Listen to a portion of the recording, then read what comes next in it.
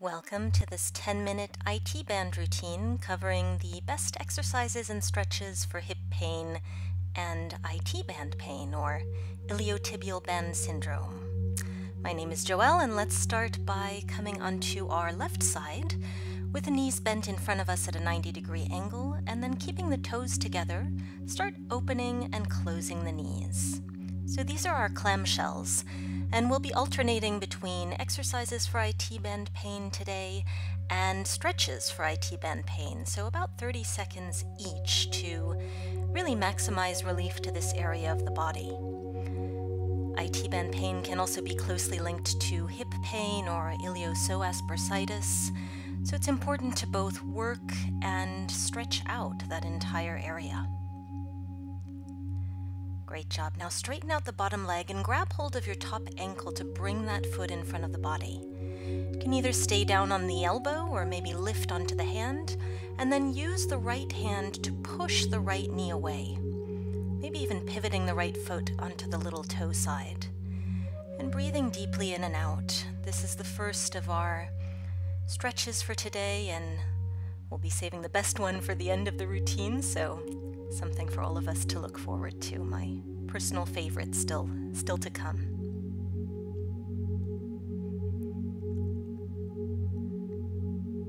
Lovely. So coming back down onto your elbow if you were up, rebend the bottom leg and start to lift and lower that top straight leg. So IT band syndrome causes pain in the iliotibial band, which runs outside the leg from the hip to the knee, pretty much where the white stripe on my outfit is. And it's really common for those of us who are runners or cyclists or hikers. I know I get pain here sometimes when I run a lot, and these exercises definitely help me. So beautiful. Let's just switch over to the other side now, starting with our clamshell raises with the left knee opening and closing. Keep the abs tight and think about squeezing your glutes. So oftentimes IT band pain or hip pain in general is caused by what's called lazy glutes. So a lot of what we're doing today is intended to strengthen and wake up our gluteus maximus. So I would recommend doing this once or twice a week to help with managing any pain. But you can also do this sequence every day if it's really an ongoing limitation. So let's move into that first stretch, helping our left foot in front of the body, either up on the hand or down on the elbow, and using that hand to press the knee away. And maybe move around a little bit here to find the angle that feels best for you. I know that IT band pain can be very frustrating and discouraging, so please take a moment to thank yourself here for taking these 10 minutes to take care of yourself with this IT band routine. And then let's just rebend the bottom leg, straighten the top one, and start lifting and lowering. Again, feel the work in the glute and along the side of that thigh. Picture a stripe running down the outside of your own leg if that helps, and visualize it working hard here. These exercises can also be progressed by using a stretchy band, so let me know in the comments in case you'd like to see any progressions in a future video. I'd be happy to help out if I can. Just keep breathing here. And now let's shift to sitting for our second yummy stretch. You can either come to a cross-legged position with the left foot in front of the right, or you can go a little bit further by crossing the knees one on top of the other. So left over right here, and you can either sit up tall or perhaps start to lean the upper body forward and breathing deeply. I know this one can be pretty intense, so we're aiming to get the knees directly on top of each other, but remember, if that's too much for today, please back up a little bit. Very nice. So let's release that, and we're simply going to swap sides. So again, either sitting cross-legged or wiggling the right knee now on top of the left, and deciding whether you might like to sit up tall or if it's appropriate to lean forwards today. This is sometimes called cow face pose, strangely enough, in yoga, or I sometimes call it lady legs pose, but no matter what you call it, it's a wonderful posture for releasing pressure off the IT band and relieving pain on the outside of the thigh. All right, release that and let's roll onto our backs now for the rest of the routine. So bring the right foot flat on the floor and cross the left ankle on top of the right knee. And begin to bridge the pelvis up and lower down. So go at your own pace here. These are our pigeon bridges. Fantastic for stretching out the right glute and at the same time stretching the left IT band. So I know they're tough, but strengthening and stretching is a wonderful combo here, and we've got a nice stretch coming up next.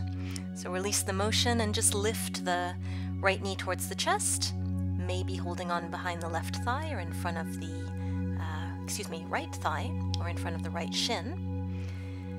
And just take this opportunity to come back to your breath. Close your eyes and just send the breath into the outside of that left thigh, inviting it to release, reminding yourself that the pain will pass. And let's just change sides now. So bring the left foot on top of the right knee. Squeeze the glutes and just lift and lower at your own pace. Keep going. There's no wrong place to start here. Just a couple more. You can do it. And release. And then just start to bring that left knee in towards the chest, maybe holding behind the thigh or in front of the shin. Close your eyes if you'd like. This posture is called reclined pigeon or sleeping pigeon, or my personal favorite, dead pigeon. So pick your favorite name and just enjoy the stretch along the IT band.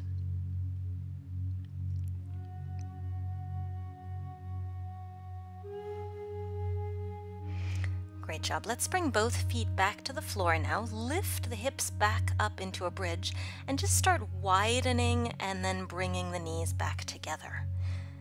So this is similar to our clamshell exercise that we did in the beginning, except we're actually doing a double clamshell here. So we're really working the outside of both thighs at the same time, and we're strengthening that area to help relieve and manage any hip pain or any IT band pain. Just keep going, only a couple more.